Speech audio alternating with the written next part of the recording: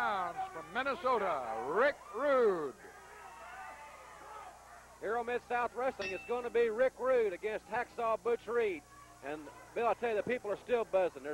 I have never seen so much excitement and so many unbelievable things happen in one television program as we've seen here today. Well, Grizzly Smith has tried out a lot of new referees, a lot of new faces in every position. And some of these youngsters, they're just getting out of position for these veterans out there. These guys are going to take advantage of them, no different than the National Basketball Association when they had the referee strike. And the referees were doing as good a job as they could, but the old veterans weren't there.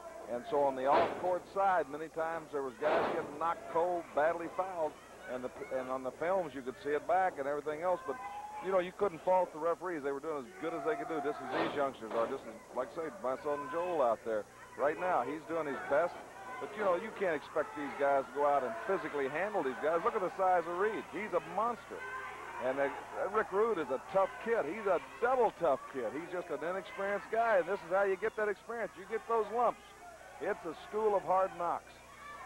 And Reed is certainly loves to be the tutor as far as that's concerned. He is one of the toughest men that has ever been in the square circle anywhere in the country. And he's got some tremendous scores to settle, of course, namely with Jim the Anvil Neidhart at this point in time. Well, we've seen what the Russian and Volkov and Darso, what they've done when they've ganged up on Dog, what they've done when they've ganged up on Hacksaw Dugan.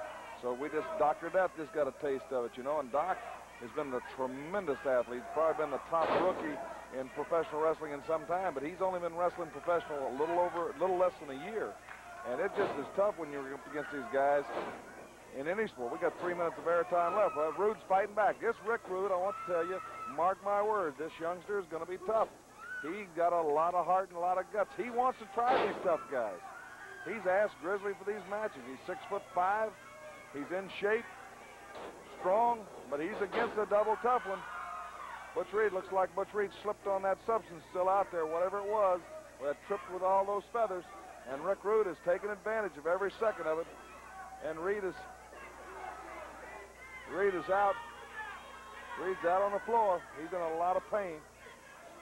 Hacksaw Butch Reed, I want to tell you, is a double tough man inside. A good friend of mine, Dr. C. Anderson, I think the best chiropractor in the world, told me that Butch Reed's knee, most men couldn't even walk, and Reed just keeps on going.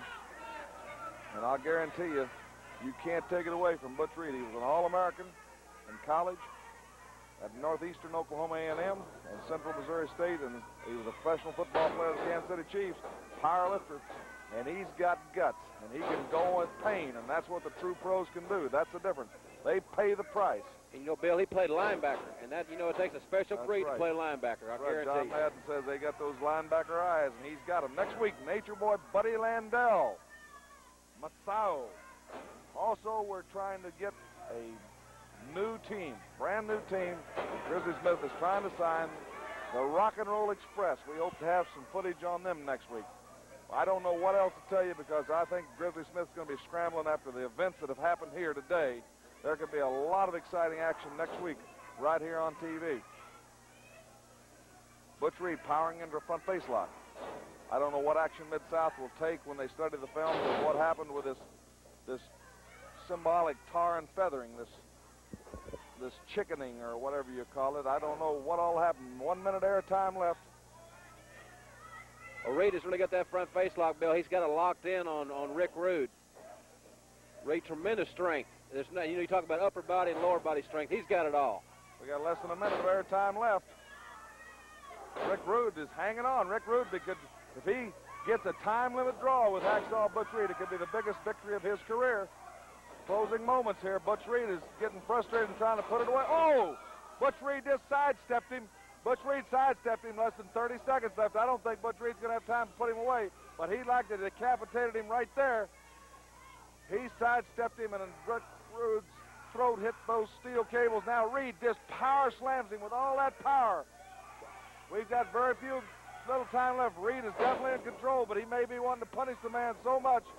1, 2, 3. He got it in.